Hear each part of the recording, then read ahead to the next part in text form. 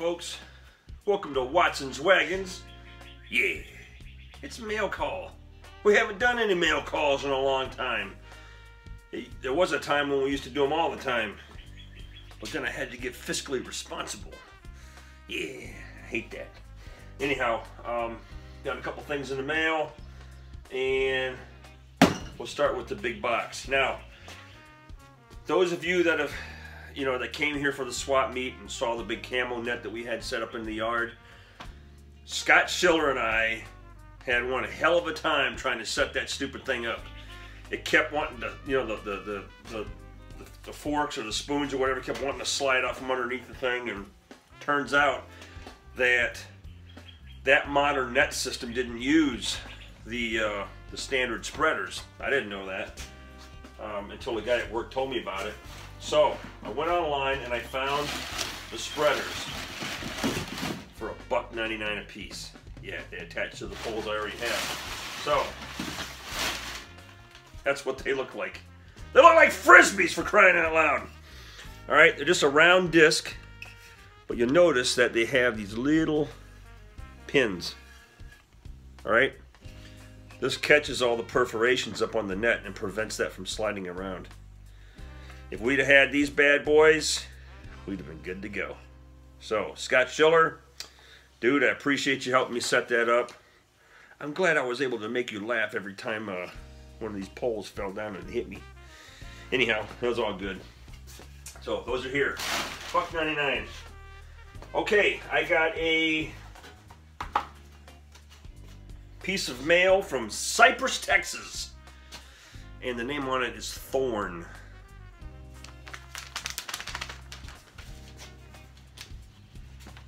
Feels like something. Let's open it up and see what it is. Yeah.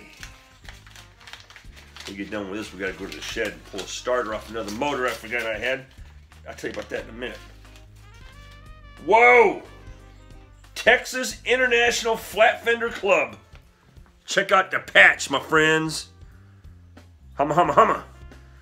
Ooh, that's good stuff. Hey, thank you. Yeah, I'm gonna have to get me a thing set up here and start pinning these bad boys up.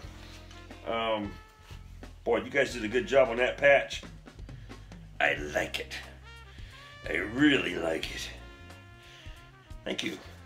That's cool, man. All right, Rob Carson. Rob Carson. Right? Out of Sharpsville, Pennsylvania. Your package arrived and it's soaking wet. So we must have had one hell of a rainstorm come through here, because everything that was in the mailbox was wet.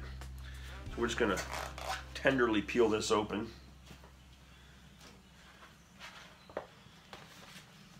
Uh-oh, there's an envelope in there. And inside this wet envelope, I'm sorry, dude. The weather, Mother Nature's doing, is what it is. Ooh, what is this? There's a note in here. I can get it open without damaging stuff.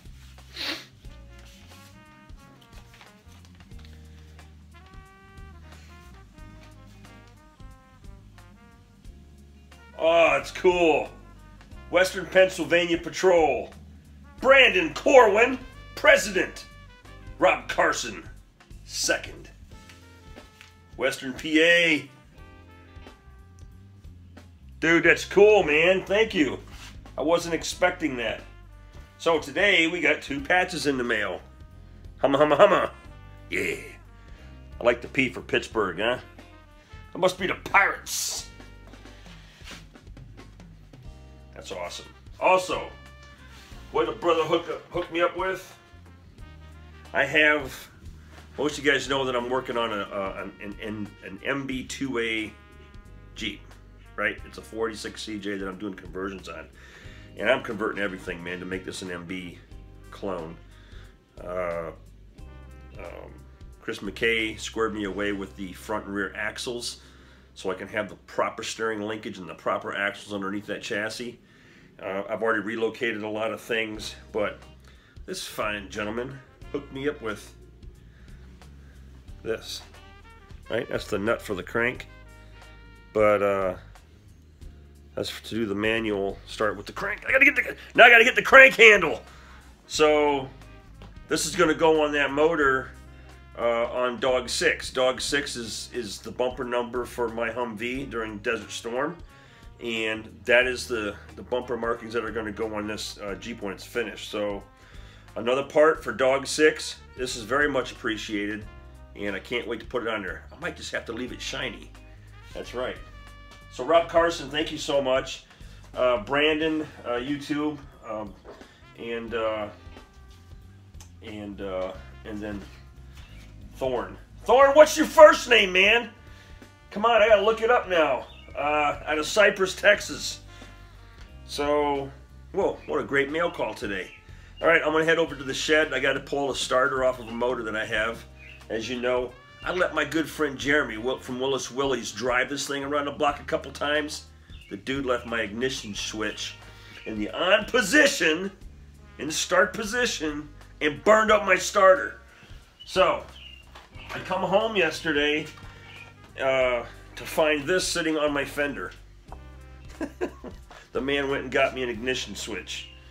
So I don't have that problem again. And then I happened to find another 226 Super Hurricane out near Gettysburg last year for a couple $100. I'm like, shoot, it had everything bolted to it.